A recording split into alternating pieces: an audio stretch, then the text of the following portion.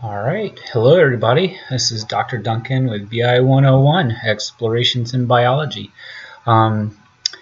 This is our second class. It's on ecosystems, and so we're going to explore and understand the foundations for ecosystems, these things out there in nature that keep us alive and provide a lot of things to make our lives a lot better and more interesting. Before we get started, let me remind you that it is good study strategy to take notes. So create your own outline and write out your own notes as we go through this lecture. You can hit the pause button as often as you want to shut me up to do that. I encourage you to write things out in your own words because that helps you mentally process the information and express it in your own way, which will be easier for you to remember during an exam or a quiz. And I would encourage you to integrate your notes from the class lecture, this presentation, into your study guide for this whole, associated with this whole class. So that also includes your textbook reading in this case and any other videos or readings that I've assigned for a particular class. And then that study guide becomes your go-to place for studying for the course. You don't have to pull all the information from all these different sources all over the place, which will drive you crazy when it comes to exam time. You'll have everything you need in one place, written in ways that you understand it, and that's really the best way to study. That's all active learning processing. And if you just sit here and passively listen to what I'm saying, you'll retain some of it, but not much. So take that active approach. That's the best way to learn. Okay, well, let's get started. In ecology, and we talked a little bit about this in the previous class, we were talking about scales of biodiversity. In ecology, there's scales as well. Today we're going to be talking about ecology at the ecosystem level, understanding the interactions between organisms and the non-living world. But there's also ecology at the global scale, and we're going to spend a little bit of time coming up soon looking at that. And there's also, you can look at ecology at the community scale, which is ignoring all the things like water, air, soil, and stuff like that, and just looking at the interactions among species. We're going to spend time there as well. And we'll also spend time later on at the population scale, looking at the kinds of things that influence whether populations are growing or shrinking, or how fast they're growing or shrinking, or whether they're stable. Okay, but today we're going to be just focusing on ecosystems and how they operate. And as it says here on this slide, ecosystems, we would define that as for any particular location, it's the interactions. It's all the components of the environment. It's the water, the sunlight, the air temperature, the soil nutrients, the structure of the landscape, all that non-living stuff, also known as abiotic stuff. And it's the integration of that with the living stuff, the biotic stuff. That's all the living organisms and so forth. So that's what an ecosystem is. Okay. Now, when we look at ecosystems and how they function, there's two main types of functions that we want to pay attention to as we get started. One is the flow of energy, and the other is the flow of nutrients through the ecosystem. Now, by energy, we're not talking about some sort of mystic karma, crystal energy, or anything like that. We're talking about the energy to do work. So think of that as how much work you can do if you eat your favorite candy bar, right? All that energy that's packed in there, how much activity can you turn that into? Everything from running basic metabolism in your body to maybe doing a workout to make up for the fact that you just ate a candy bar.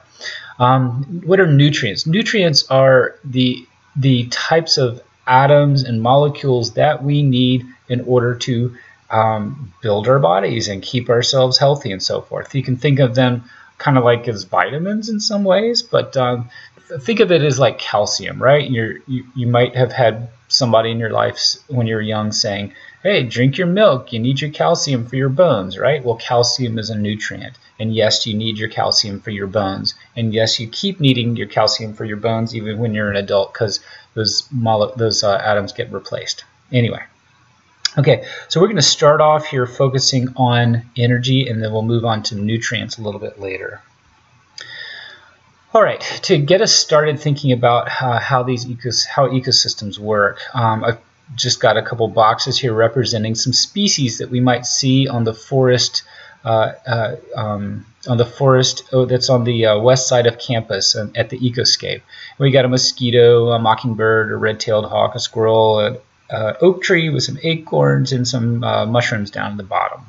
All right, so if we look at how these organisms interact in terms of their feeding relationships, we see that they're connected.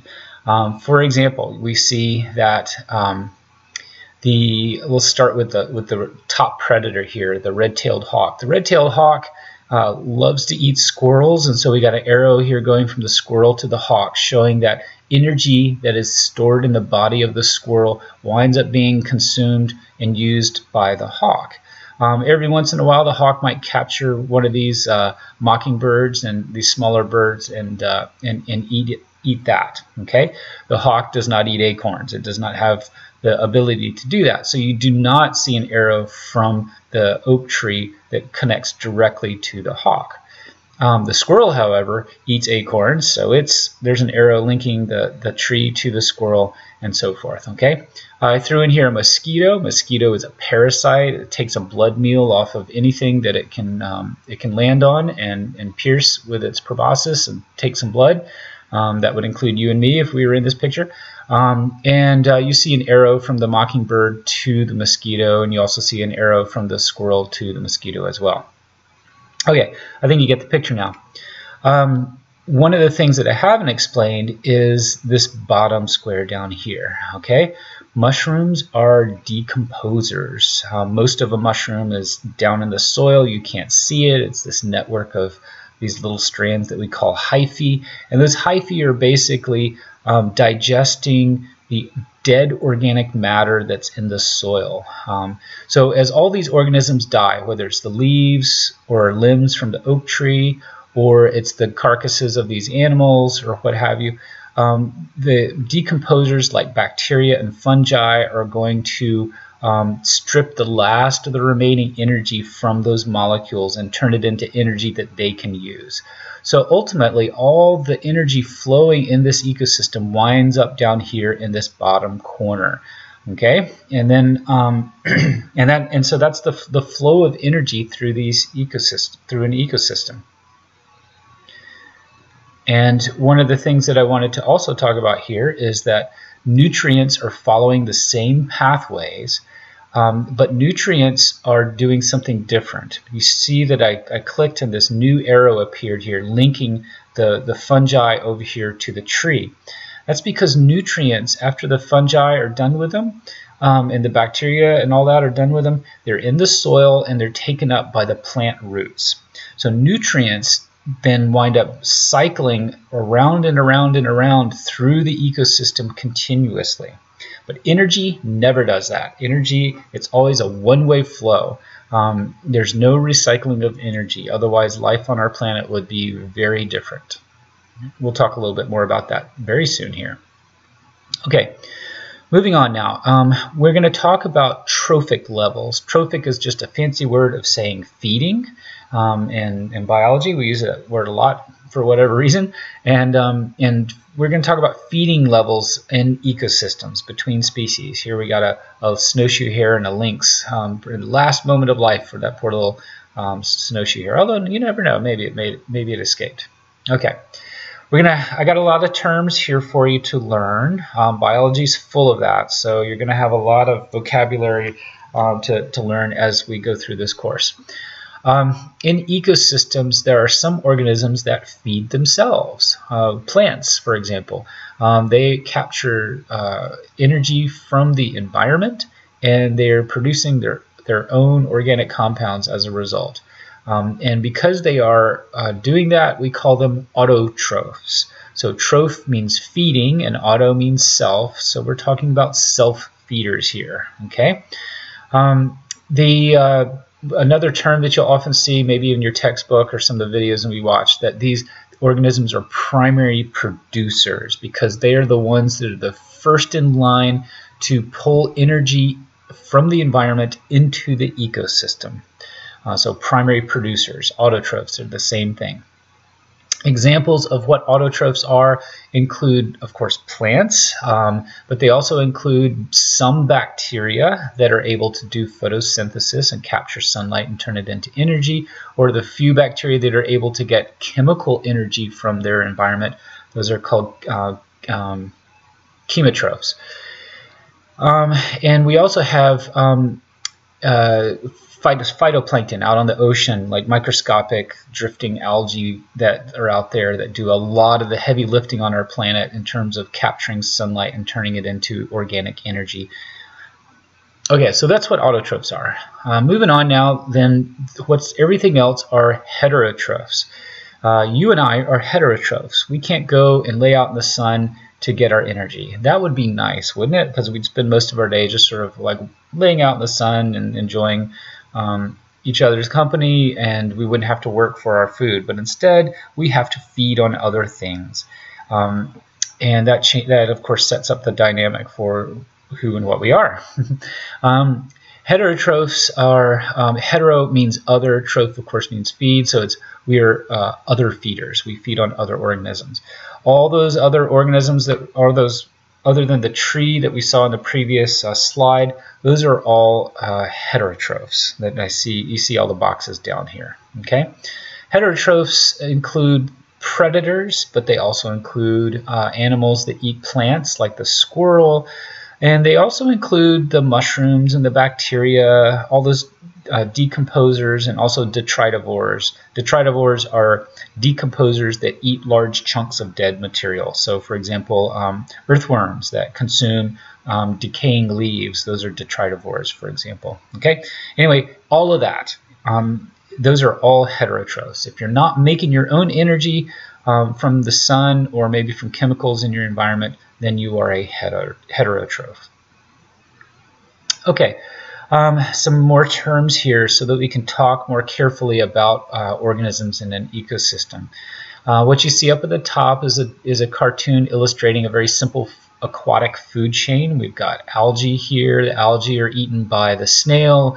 The snail is eaten by a fish. The fish is eaten by a bird. Okay, so there are different steps in this food chain, and we have different terms for those steps. So the very first step here, these are your primary producers. We saw that term in the other slide. It's not on this slide. Those are your plants, your primary producers, or autotrophs. Okay. The primary consumers are the ones that are eating the primary producers. So our snail is a primary consumer. So consumer in this context means an organism that is eating another organism. Okay. So the snail is the first in line to eat the plants, and so we call it a primary consumer. The fish is second in line in the food chain by eating the snail, so it's 2 steps away from the plants. We call it a secondary consumer. And the egret, the bird over here, would be a tertiary consumer. Okay. Now, every once in a while, actually not every once in a while, all the time, organisms will kind of jump around, especially predators. So sometimes the egret will eat fish, that's its favorite meal, but if it's really hungry, it might eat a snail. When the egret eats a snail, at that very moment, it becomes a secondary consumer. When it's eating fish, it's a tertiary consumer. So some organisms are versatile in their movement up and down the food chain. Okay, I think I've already said this before down here, the difference between decomposers and detritivores. I'll leave that for you to read on your own. Now, energy flow in ecosystems. One of the very key messages that I want you to learn here is that energy is a one-way flow through ecosystem. It starts from the sun, and the energy comes from the sun to the earth. That energy that's in sunlight is captured by plants, and then that energy stored in plants is eaten by animals. And as energy travels through the food chain, it dissipates. A lot of energy is simply lost to the environment. So for example, as you're sitting there listening to me blather on about ecosystems, you are burning calories, and turning that into usable energy that your cells are using to keep your brain active, to keep your muscles moving, to keep your to keep breathing, to keep repairing, body tissues and stuff. You're using a lot of that energy, but some of that energy is just lost to the environment and doesn't do you any good. That's the heat energy, right? So you're sitting there radiating heat. That heat is energy, and it came from your food, which came from either animal or plant material that you ate, which ultimately came from the sun. But as that heat radiates away from you into your surrounding environment, it's unorganized. There's no way to recapture that heat and turn it into something useful. So it's lost to the universe forever.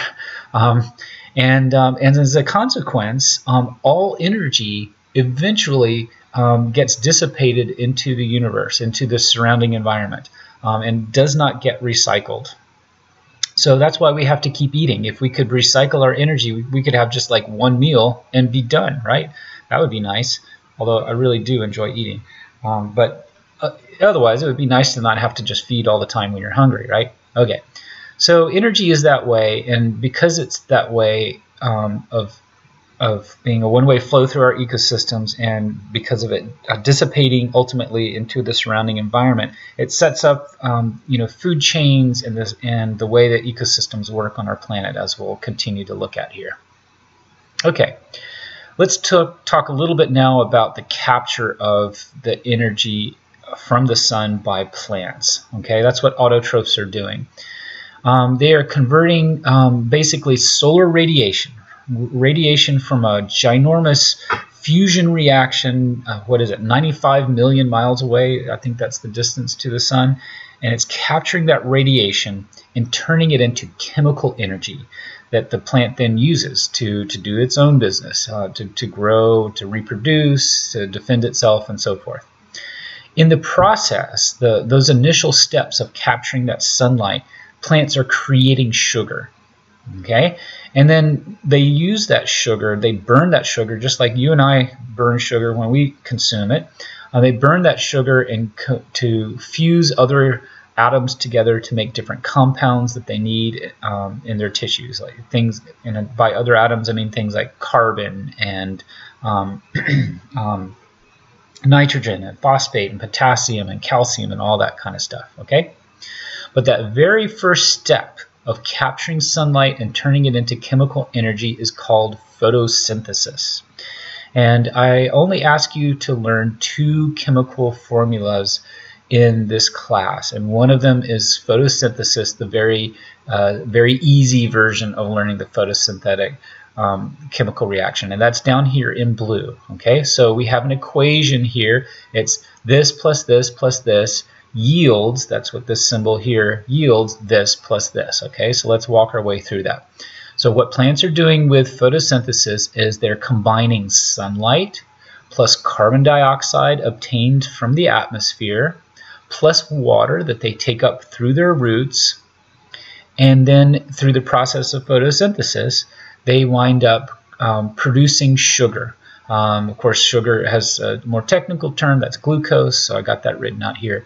But plants wind up creating glucose, and as a byproduct, as sort of a waste product from this process, plants wind up creating oxygen gas. And that oxygen gas leaves the leaves and goes into the atmosphere, and guess what? That's what we use with every breath, oxygen from plants. Okay, moving on here.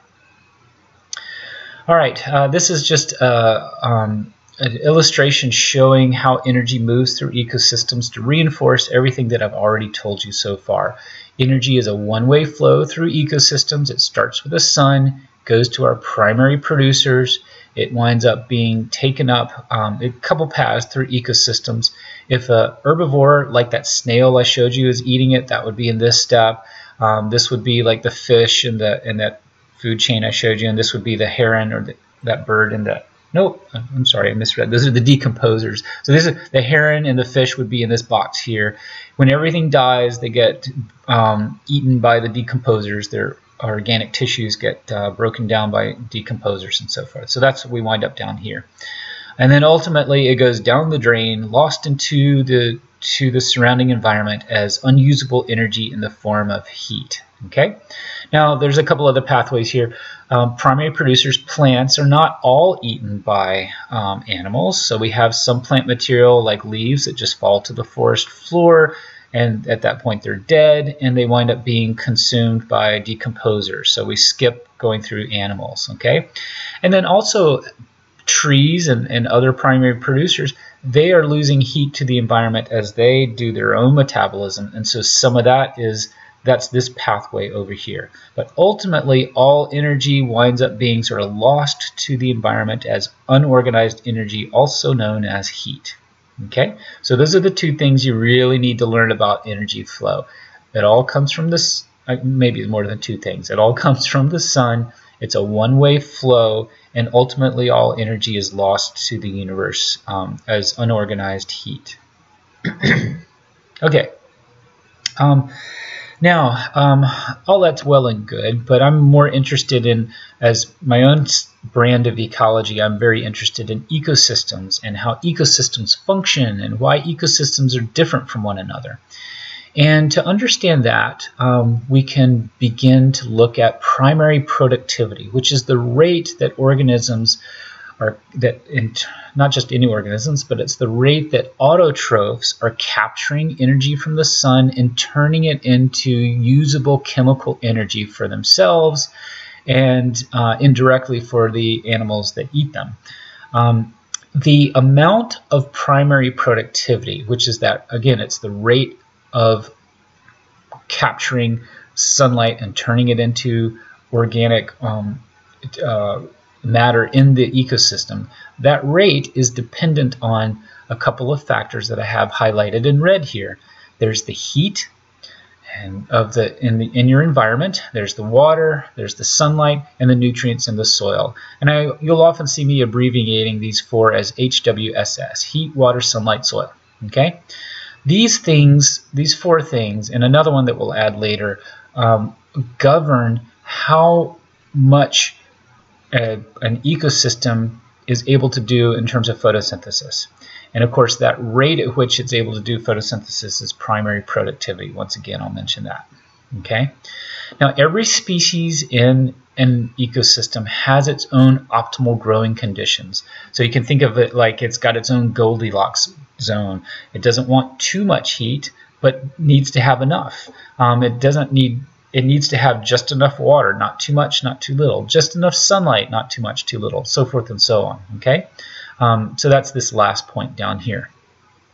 All right, so what do we got here? I've introduced the term primary productivity, the rate of an ecosystem or organisms capturing sunlight and turning it into usable chemical energy. It's dependent on these factors highlighted in red here. And of course, each species has its optimal zone. Now, turning that into understanding ecosystems, here at the bottom you see two different ecosystems. I picked a desert in Arizona, and I also picked a forest here in Alabama. That's from the Bankhead National Forest. And these are at the same latitude, meaning the same distance from the equator, same distance from the poles, so they get the same amount of sun energy all year long. But obviously these are very different ecosystems. One's extremely hot and dry, and the other is hot. I wouldn't say extremely hot, but it is hot here in Alabama, and it's really humid, very wet. Okay, and all this to illustrate primary productivity. In the desert ecosystem, you see some plants there, but it's not a lot compared to the forest that you see in the picture to the right. The forest at the right has a much higher level of primary productivity. And the reason is because of water. You probably guessed that already because you know that deserts are dry, right? So climate is affecting the availability of heat and water and sunlight, and geology is what's influencing the availability of soil nutrients. And whenever you change any one of these four factors by going to different places in an environment like out your back door or traveling far distances and stuff, anytime you change those four factors, you're going to change the ecology of that location. And that's why you have deserts and forests at the same latitude, which gets the same amount of sunlight. And the big difference there is the amount of water. It rains a lot more in Alabama than it does in Arizona. Okay, so those are the factors and the ways that primary productivity varies across the planet and yields ecosystem diversity. Okay, let's turn now back to food chains. We saw one already with the that I used earlier. Here's another one that shows like an Alaskan high in the northern hemisphere food chain, where you've got at the top, you've got a top carnivore, a grizzly bear who likes to eat a lot of salmon, and the salmon eat smaller fishes, and those smaller fishes eat tinier fishes, and those tinier fishes eat itty-bitty fishes down here that are eating algae. Okay, that's basically your food chain. And food chains are very simplistic representations of how energy moves through ecosystems from one organism to the next.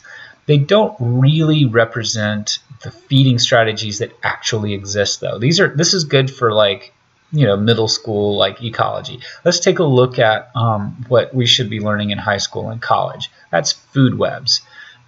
Food webs show the complex network of feeding relationships between organisms, and you see that in this illustration over here to the right. I tried to find one that was also like an Arctic or Alaskan food chain, and this is the best one I could find. It doesn't have the sun in there, so it kind of pisses me off a little bit. I wish we had a sun down here that was like with an arrow from the sun down to these plants, but we don't have that, so now you can just imagine it. All right, all this to show that the feeding relationships between organisms are much more variable than what you can depict in a food chain. So, for example, I'm going to go to the red-tailed hawk again, which is also found in Alaska.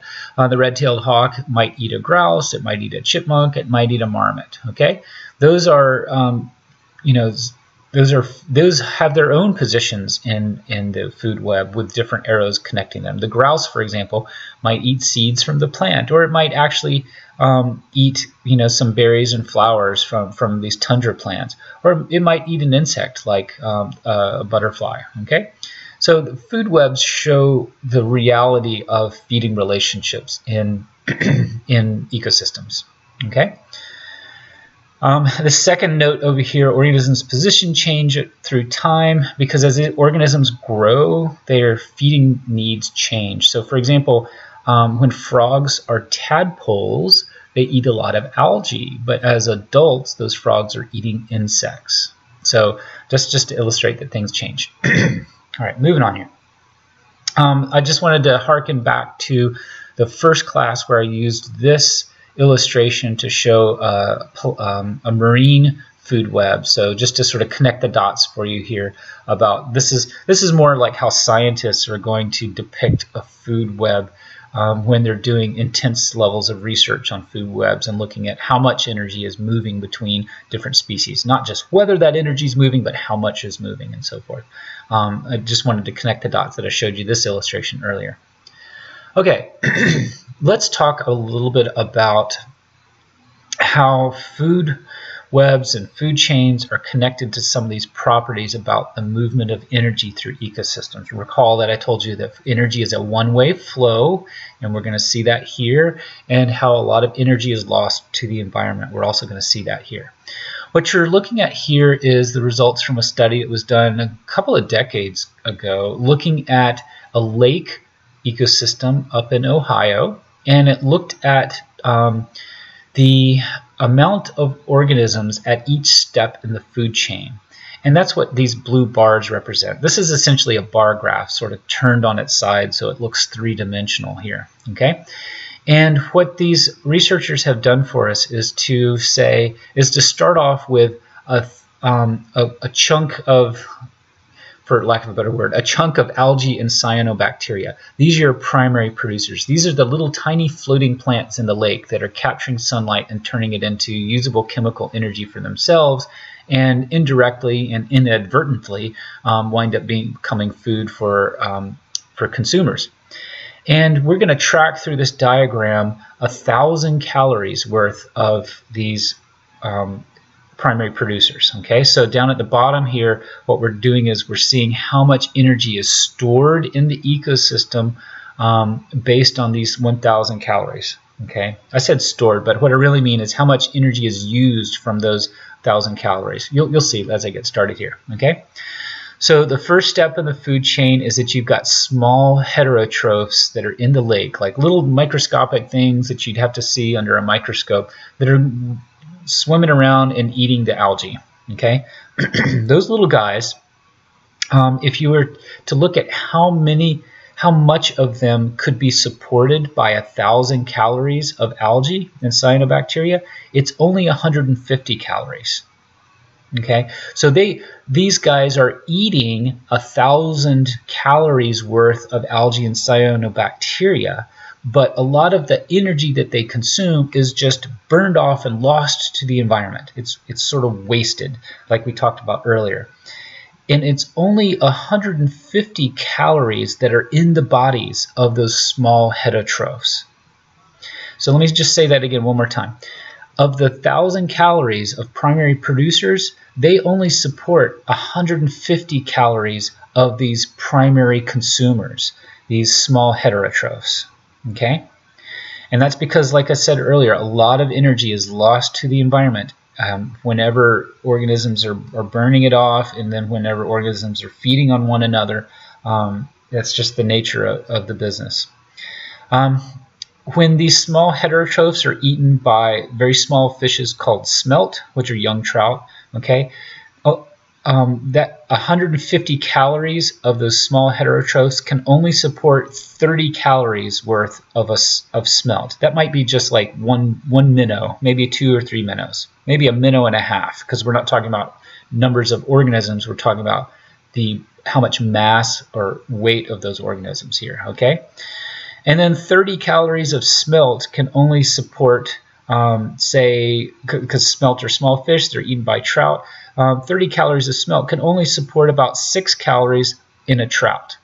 So in other words, a trout, which has got a lot more calories in it than 6, a trout would probably have, I'm guessing here, like many hundreds, maybe several thousand calories in a full adult trout. Okay, so one smelt can only support like a little bit of the energy that's in the trout. So trout have to eat a lot of smelt. Smelt have to eat a lot of small heterotrophs. Small heterotrophs have to eat a lot of algae and cyanobacteria. Okay, they also threw humans here on here to say, okay, what if humans were eating smelt, etc. Okay. And that leads to the question, what would be an ecologically efficient diet for us? Well, if you like to eat fish, if you don't, I get that, that's cool. But if you like to eat fish, you would probably prefer to eat a trout because it's a nice big fillet that you get off that trout, rather than eating a bunch of minnows. You can eat minnows. Nothing's going to kill you from eating minnows. I've eaten minnows before, out of necessity and then also out of just curiosity. You can eat minnows. That's just fine. But if you were trying to live off this lake, you'd have to work hard to catch trout, and you'd have to, because there's fewer trout in the environment than there are of small minnows. A more ecologically efficient diet for us would be to eat the small minnows, because if you look at the transfer of energy from the small minnows to the trout, you're losing so much. You've gone from 30 calories down to 6. Okay, but an even more efficient diet would be for us to eat the algae. But we don't have the digestive system that can digest algae and cyanobacteria. We would basically starve to death in that case. Okay, so the take-home message here is to illustrate how energy moves through the food chain and how energy is lost at each step of the food chain. And in fact, as we'll see, I think in the next slide, there's a rule of thumb that about only 10% of the energy transfers from one step in the food chain to the next, but I'm kind of getting ahead of myself here. Okay, so energy transfer.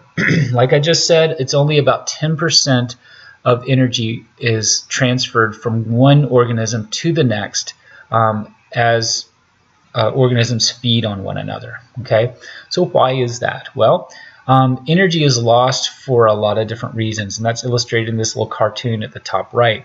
This beetle eating a leaf, some of the material in the plant cannot be digested by the beetle. It's just it's fibers and things that it can't digest, and so that comes out as feces. Feces or poop. Feces has energy in them, but that's energy that's going to be used by decomposers because the beetle's not able to use that. So that's 50% of what the beetle eats. Another 33% goes into just keeping the beetle alive, just burning that energy to move, to keep your organs functioning, all that kind of stuff. Okay, and then only 17% of that energy from eating the plant goes into growth, basically as the beetle grows in size. So that's a little bit more than our rule of thumb of 10%, but it's approximately at that 10% level. What else do I want to say here?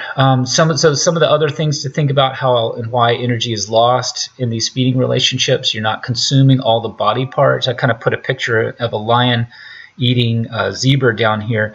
The lion is not going to eat the bone, but there's lots of bone. There's lots of energy in the bone. The lion's not going to eat the fur, or at least intentionally. There's probably some organs that the lion's not going to eat because it's like, why would you eat like the long intestine of a zebra when you can eat all that nice muscle, right? Thinking at it from a lion's perspective, okay? So these are all the different ways that energy is lost, okay?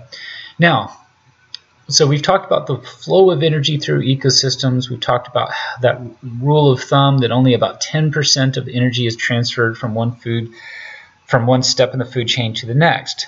This has consequences, big consequences for us and life on Earth. In terms of ecosystems, this limits how many links you can have in a food chain. So for example, if there was a predator on the African savanna that was eating lions, there wouldn't be a lot of them because there are not many lions out there. Okay, you eat a few lions over the span of a month, and you're gonna exterminate the local population. Okay, so that's why a few lions feed on a lot of zebras. You need a big herd of zebras to support a lot of lions, and you need lots and lots and lots and lots of grasses to support just a few zebras. Okay, so food chains tend to be limited in the numbers of steps, and most of them stay like 6 steps or less usually. Okay, ecological pyramids. We're not going to talk about ecological pyramids this semester, so you can just ignore that. Okay, so this is more reinforcement of what we've already talked about, but looking at it in a slightly more detailed level. Cellular respiration is that process where we turn energy into things that our body needs to do, things our cells need to do. I'm assuming you know what a cell is. If you don't, Google it and watch a short YouTube video or something on like Introduction to Biology. What is a cell? So cells are these units in our tissues that are doing all the work, and they are burning that energy. And that energy is lost again. After they burn it off, it's lost as heat. Now, what I want to illustrate here is the second of the 2 chemical reactions that I've asked you to learn this semester. And that's the very simplistic form of cellular respiration that you see in blue here. And this is basically turning stored energy in the form of glucose into the heat that's used by cells to do their work. And this is essentially the reverse of photosynthesis with a little bit of a difference here. Okay, so here's what you and I are doing right now. Okay, you're taking stored energy in your body in terms of glucose or other forms of stored energy, and you're breaking it down to release heat and carbon dioxide as a waste product and water. Okay. So this is again that chemical equation where glucose plus oxygen yields heat, carbon dioxide, and water. On the left-hand side of this equation, we can't burn energy without oxygen. This is one reason why you die when you don't have enough oxygen. is that you got to have that oxygen in order to convert the stored energy of glucose or any other forms of stored energy like lipids, which are fats, or carbohydrates and stuff. To turn that into energy, you got to combine it with oxygen via a much more elaborate chemical reaction that we don't want to even bother looking at here because it's way too complex for me and for our class. That's what the biology students have to learn that. But on the simple form, it's glucose plus oxygen yielding heat plus carbon dioxide and water. That carbon dioxide is a waste product. Your body does not use it. That's what you exhale when you breathe.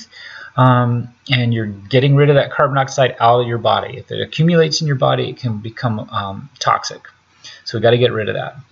The heat is the energy that's used to do chemical reactions within the cell, and then a lot of that heat, after it's done doing that, it's lost to the environment like we talked about. And then, of course, the second product from this is the water that's generated when you break down those glucose molecules. And our body just sort of absorbs and uses that water just as it would as if you were drinking water. This is called metabolic water, and this is why you can sometimes not drink as much water as you should, but still have enough water because you're getting water as you break down your energy and turn it into to heat. Okay, moving on here. So that's cellular respiration. That's your second chemical reaction you need to learn. Looks like I lied. Sorry about that. I'm gonna well, I didn't lie. I just got confused. I mentioned pyramid of numbers earlier, and I said you don't have to worry about that because I thought that the next slide was going to be pyramid of numbers. But surprise, here it is. Okay. And we are going to look at this real quickly. It's a simple concept, so it's not that big a deal. This is basically a way of illustrating in an ecosystem the numbers of organisms and how they support each other at different levels of the food chain. So this is looking at that lake ecosystem again. And you might have plankton, the small floating plants out there in the environment. There might be 4 billion plankton. It takes 4 billion plankton to support 11 herbivores. Those would be those small heterotrophs that are eating the plankton, little guys that you need to see under a microscope. And all of those guys can support 1 minnow. It takes 11 herbivores to support 1 minnow. Okay, so this is illustrating that in ecosystems we tend to have a lot of organisms that are primary producers and many fewer that are herbivores and very few that are carnivores.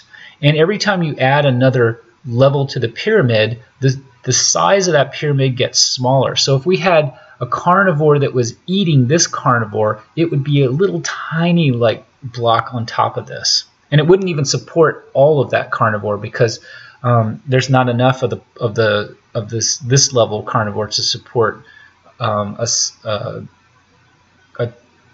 tertiary consumer. Okay, so this is what limits the numbers of steps in a food chain. Okay, to sort of do a recap here on energy flow in ecosystems. The energy budget of an ecosystem depends on primary productivity. That's the rate at which an ecosystem is converting solar energy into usable chemical energy. That's what the plants are doing. And the amount of photosynthesis that the plants are doing, or the amount of primary productivity they do, depends on those 4 factors we talked about: heat, water, sunlight, and soil. Okay. And of course, energy flows one way through ecosystems. I don't have that on this slide, but you've seen it 3,000 times by now. Energy flows one way, and it's also a lot of it is lost as it goes through the ecosystem because we just burn it off as heat, which is unorganized energy that's lost forever. Okay, so that's energy flow. We're now going to take a look at nutrients. We're getting near the end because I don't spend quite as much time on nutrient cycling because a lot of the same principles apply. All right, so nutrients, let's take a look at this. So what are nutrients? These are atoms and in some cases molecules that are essential for life. Water, for example, is a molecule and it's essential for life. It's technically a nutrient. But here's some other important nutrients over here. We got nitrogen, phosphorus, carbon, potassium, etc., etc. Okay, all this sort of stuff.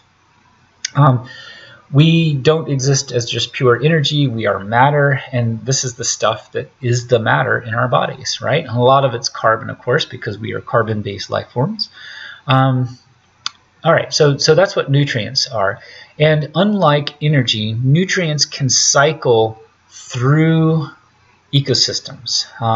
And so they can continually be used from one organism to the next without ever wearing out, so to speak. Okay, they change form in these like chemically change form and things like that, but technically over the longer scheme of things, they just keep recycling. Okay, now nutrients, this is this point down here, nutrients tend to be, many nutrients tend to be in limited supply in ecosystems. One that's not in limited supply is oxygen. There's enough oxygen for organisms to breathe and for plants to do what they do and all that. But if you were living in a desert, water would be a limited nutrient, right? If you're living in most terrestrial ecosystems, nitrogen is one that, and phosphorus is another that are really limiting, and we'll talk about that in a few minutes. So these things can limit how much life exists in an ecosystem, because if there's not enough nutrients, you're not going to have as many organisms. Okay. Now, biology textbooks are full of diagrams like this when we talk about ecosystems. These are illustrations that show the flow of nutrients through ecosystems. I'm not going to ask you to learn all the different nutrient cycles that are in your textbook. That without context, they get kind of boring. So I want you to learn one, and I'll put it in context in just a minute. And the one I want you to learn is the phosphorus cycle. Phosphorus is really important for living organisms.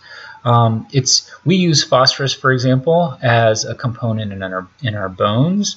We also use phosphorus as, more importantly and directly, as one of the atoms that is in the DNA molecule. And we also use phosphorus to store energy. Some of you might be familiar with a molecule called adenosine triphosphate, or ATP.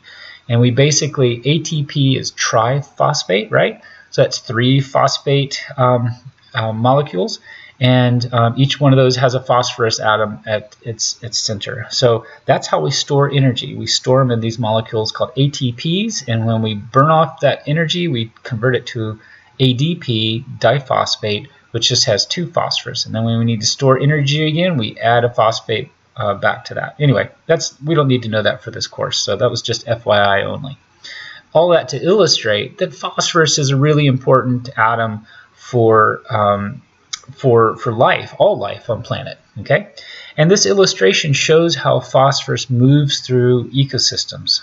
And one of the things that I want you to notice is that sometimes the phosphorus is moving through the living part of the ecosystem. So, for example, plants, the phosphorus that's in the plants go to the herbivores like the snails. The snail dies, its body part is broken down by the decomposers. But sometimes the phosphorus is in the soil. So as the decomposers die, the nutrients in their bodies wind up being into the soil, and that's this box representing here. And then plants can take that up through their roots. That's one of the things that plant roots do. They're searching the ground. They're moving. Roots don't move, but they just keep growing in different directions, looking for nutrients like phosphate. Phosphate being a phosphorus molecule with some oxygen stuck on it. That's how we use phosphorus. We have to use it in the phosphate form in living organisms. Okay, so some of that phosphate is in the non-living part of the ecosystem. So all this to show and to say that phosphorus is moving through the living part of the ecosystem as well as through the non-living part of the ecosystem. And you can follow the arrows through here and see that in many different ways, including when phosphorus becomes part of sediments in the lake bed or the ocean floor, and then over long periods of time that becomes new rock, and then the rock is uplifted through geologic processes, and then it's weathered and comes back into the soil and so forth. Okay, so that's phosphorus. The one thing that you don't see here is that there's no phosphorus flying through the air here. For for other nutrients, there's oftentimes an atmospheric component to it, but we don't see that here. Although technically dust blowing across the landscape or from Africa to North America is a component of that, but that's not in here. Anyway, moving on. All right, so I've asked you to read an article from National Geographic called The Fertilized World, okay? Here's what I suggest. If you haven't read that article yet, go ahead and hit the pause button on this video and then take a few minutes to read that article, take some notes on it. Those articles are not just there for fluff, right? You can expect a quiz question or an exam question on most of the articles that I assign or videos that I assign, okay? So take a moment now and read through that, and because it will introduce you to one of the huge problems that humanity is having with the overabundance of nutrients that we've caused in our ecosystems. So go ahead and do that for a moment.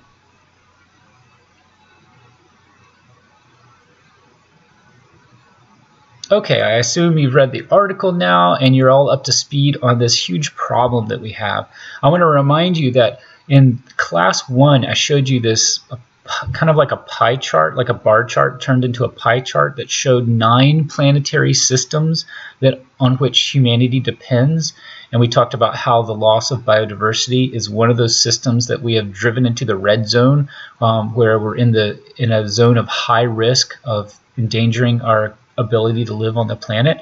Well, guess what? One of the other 3 that we have driven into the red zone is this one, messing with the biogeochemical processes on the planet, especially the flow of phosphorus and nitrogen and a few others like sulfur through our ecosystems. Okay.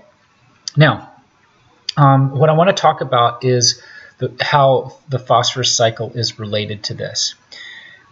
We humans, we wind up tinkering is an understatement. We wind up tinkering with the phosphorus cycle in some big ways.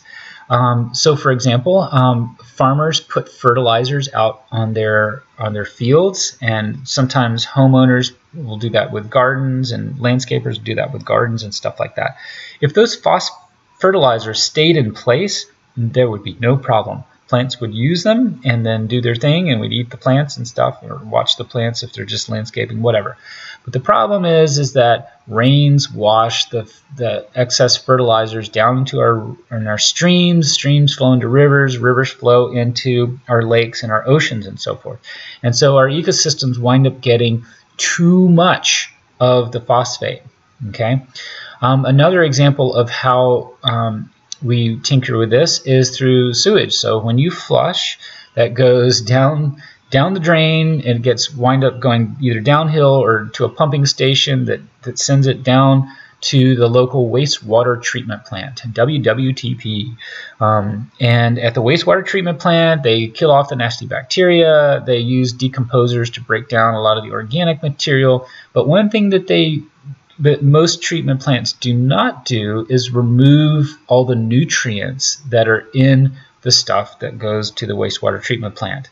And so the water that they put back into the environment, they pump into a lake or a stream or sometimes out into the ocean, it's laden with nutrients. And so that's another way that we mess with the phosphorus cycle. And this, as you know from reading the Nat Geo article, causes big problems for us. Okay, this all harkens back to something I talked about a few minutes ago, which is organisms live in their Goldilocks zone, or they want to anyway. Too much of a good thing is bad. Too little of a good thing is bad. So in the case of phosphorus, we're now talking about too much of a good thing. Okay, so too much phosphorus or nitrogen or some of these other nutrients in our environment cause a problem called eutrophication. Big old word there, lots of vocabulary for you this class, I know. Eutrophication. Eutrophication means simply too many nutrients in the ecosystem. And here's what happens. As phosphorus flows into, say, a lake ecosystem, the algae love it. The algae are like, yes, we can grow a lot more now because we've got phosphorus, and before we were limited. and we couldn't grow because we didn't have enough phosphorus to make more DNA or to grow in body size and reproduce and so forth. These plants are getting plenty of water. Obviously, they're in the water. They're getting plenty of sunlight, but they don't have enough nutrients to grow to their maximum capacity. And when we add that phosphorus to the environment, they grow like crazy. And you see these mats of algae floating on the surface of lakes and so forth. Or in the previous picture, I'm going to toggle back for a second. You see this from the Nat Geo article. That's all phytoplankton growing out there, algae growing out there on that lake. So that's a problem. Okay. The reason there's many reasons why it's a problem. One of them is that these plants have a short lifespan and they die. And when they die, they drift down into the lake water or out into the ocean. If you're in the ocean, you're out to the depths of the ocean. And as they drift down, decomposers, bacteria and fungi will colonize their bodies and then start breaking them down to strip out the energy and the nutrients so that the bacteria and the fungi can thrive. Okay, that's what decomposers do. But aquatic decomposers, they use oxygen. Just like you and I use oxygen to stay alive and to burn energy and so forth, they do too.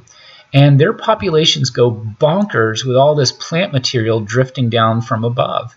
And as a consequence, they use up all the oxygen that's in the water. And when they do that, it makes it really hard for other organisms like fish to survive. So here on the right, we've got a picture of a fish kill that was caused by low levels of oxygen in this water that was caused by the eutrophication. Okay, so all this to illustrate that when we mess with our ecosystems and kind of push them beyond their limits, they don't disappear, but they get to the point where a lot of organisms can't survive like they have in the past. And that's really bad for biodiversity, and it's really bad for us because we would like to maybe eat these fish. We don't like smelling all these stinky fish rotting on our seashores. I mean, who wants to go to the beach when there's a bunch of dead fish everywhere? Or the algae themselves sometimes emit toxic gases that can actually send people to the hospital for some species. So there's a whole bunch of reasons why eutrophication is a bad thing. Okay. We're gonna wrap up here soon. I want to tie this back now to biodiversity, specifically Alabama biodiversity, one of the themes of this course. I've got 3 pictures here, each from a different location in Alabama. All these locations get roughly the same amount of sunlight. They all get a lot of rain. They're all warm for most of the year and cold for just a few short months. But yet they look vastly different. Okay, we got the beach dunes at the bottom. We've got Little River Canyon here on the left. We've got a glade ecosystem that's almost like a desert ecosystem where trees can't grow here on the far right. The difference between these ecosystems isn't in terms of the heat or the water or the sunlight. It's the nutrient availability. Okay, it's the nutrients that are in the soil. So you might have noticed I'm using that HWSS formula that we talked about earlier, right? Okay, in these cases, we're dealing with situations where the availability of nutrients is driving the shape and the function of these ecosystems. Let's start here on the left. Little River Canyon, lush forest ecosystem. There's lots of nutrients that are there. So plants are able to grow very easily. That's why it's filled with trees. Okay, the dune ecosystem down here. The soils in the dune ecosystem are just sands with a few other trace elements. And sands is basically just silicon dioxide. It's basically the same stuff that's in glass. There's not much nutrients in beach sands. And as a consequence, very few plants can grow. Sands are also really bad for storing water, but it rains a lot down there so that they still would wind up getting a lot of water. It's really the other nutrients like phosphate and nitrate and that sort of thing that's limiting plant growth here and making it look like a desert. Over here in this glade ecosystem, here we have too much of a nutrient. In this case, it's too much magnesium. These rocks here are a type of rock called dolomite. and they have high levels of magnesium in it that's toxic to most plants. Only a few species of plants can grow on this situation. They're really cool plants, and there's like 8 species that are found in that picture that are only found in these very few rock outcrops of dolomite that's just to the southwest here of Birmingham. However, they can't support trees and things like that. You see those in the background where the soils are different. Okay, all of this to illustrate that variation in soil nutrients affects what our ecosystems look like and what species can be there. All right, one final thing to talk, I think it's final. Yeah, we're getting there. One final thing to talk about nutrients is that they are not distributed evenly in the environment. And that's true for heat and water and sunlight as well. And as a consequence, we wind up seeing that organisms in the environment tend to be clumped or clustered. So for example, you'll find a bunch of plants of a particular species growing in one area, but not other areas, okay? You only rarely in ecosystems see organisms distributed in a uniform pattern like you see in this green square in the middle. And you might think, if I were to ask you, like, before you had this course, if I said, like, which of these patterns is what you'd expect to find with organisms, you'd probably say, oh yeah, they're just sort of randomly out there. They're not.